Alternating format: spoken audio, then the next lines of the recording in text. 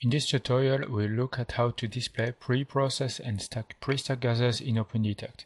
We'll also have a look at how to apply automatic gain control before and after stacking the seismic data. First, we'll display stack data from the sec-salt model on an inline. It is also possible to display in a 3D scene the first offset trace of each CDP using the proxies and a curly bracket at the end of the list.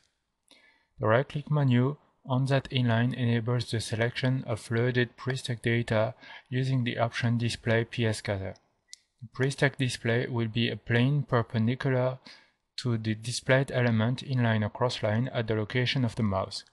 In interact mode, it is very quick to browse through the CDPs with the mouse left click.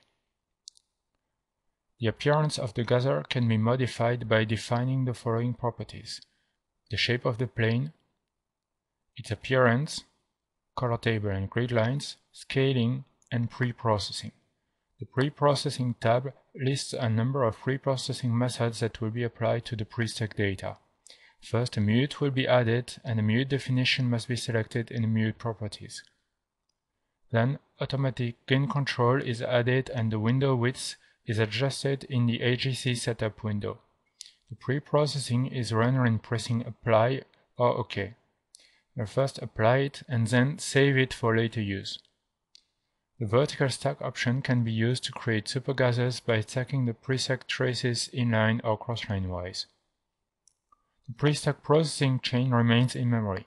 Moving to another location will automatically pre-process the gather at a new location, like for attributes.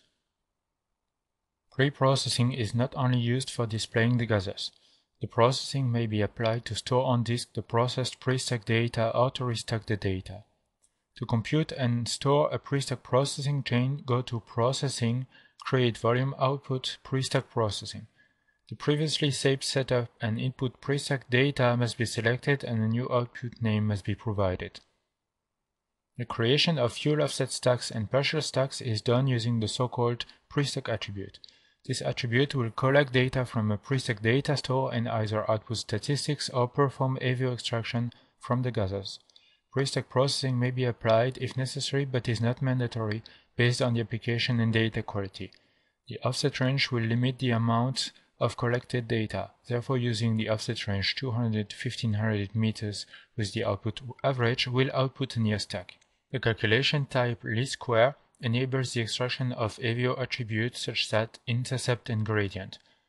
Both the near stacked and intercept attributes are now applied on the inline.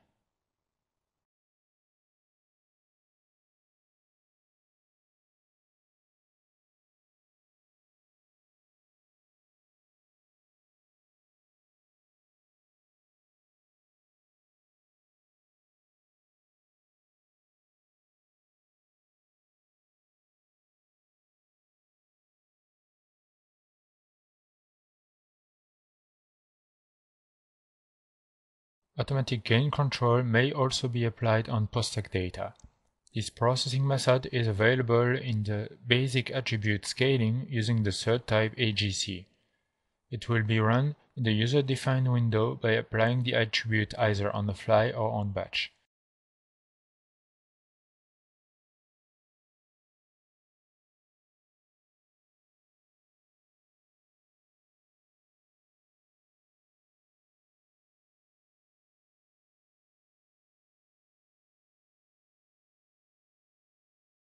The attributes may now be processed on disk by selecting the corresponding attribute in the Create Volume Attribute window.